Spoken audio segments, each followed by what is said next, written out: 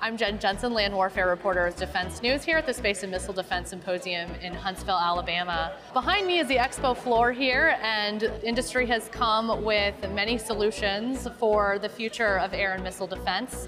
I think one of the key things I'm hearing from officials, both the U.S. Army and from the Missile Defense Agency, other officials, is integration is going to be very important going forward, given the threats that we're seeing, particularly if you look at attacks like we've seen from Iran into Israel. The amount of integration and coordination that takes from tracking all of those various threats coming in, ballistic missiles, cruise missiles, drone swarms. It's going to take so much to tie all of those capabilities together in order to defeat those types of things, in order to identify them as threats. So we're going to see a lot of solutions on the expo floor here that get after tying those things together, from tracking all the way to command and control to fire control capability. On a smaller scale, the U.S. Army and the Missile Defense Agency are working to tie the Terminal High Altitude Area Defense System with the Patriot air and missile defense system. Behind me is a THAAD interceptor as well as a PAC-3 MSE missile, and that's going to be really key in terms of being able to get after regional defense at greater ranges with better capability.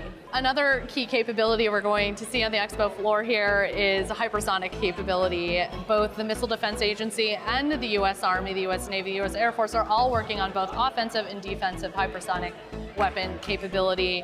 The U.S. Army is bringing their hypersonic glide body capability. It's a joint program with the U.S. Navy, and they will tie that together. The Navy will be launching it off of a ship. The Army will be launching it from a ground launcher. For the Missile Defense Agency, the Glide Phase Interceptor is a competition between RTX and Northrop Grumman to come up with an interceptor that can take out hypersonic weapons. That's a huge competition to watch. It's likely there'll be a down select soon.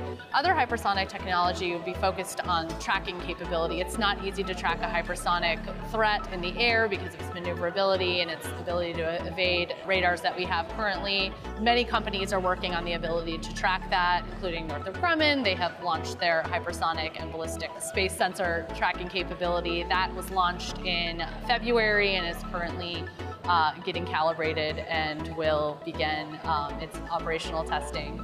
Countering drones, unmanned aircraft systems, is another huge challenge for the DoD, and it's a joint effort to try to come up with ways to do this. There's no silver bullet solution. Drone swarms are becoming larger and larger, and countering those capabilities is very challenging. Those threats are proliferating on the battlefield. We see it in Ukraine, and we've seen it in the Middle East as well. The Army is currently focused on cruise missile defense through its indirect fire protection capability, which is currently in a prototyping phase.